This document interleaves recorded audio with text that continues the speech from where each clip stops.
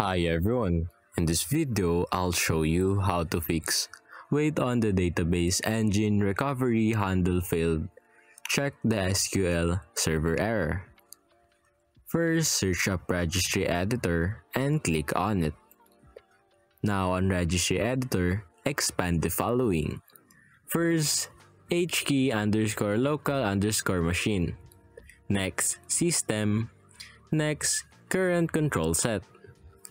Services, store in VME, and expand again parameters, and simply click on device. Now, right-click on the blank area. Click on new and add a multi-string value. Name it force physical sector size in bytes, and simply double-click on it. Type in *space 4095 as value data. Click on OK if there is a warning. Restart your PC and that's it.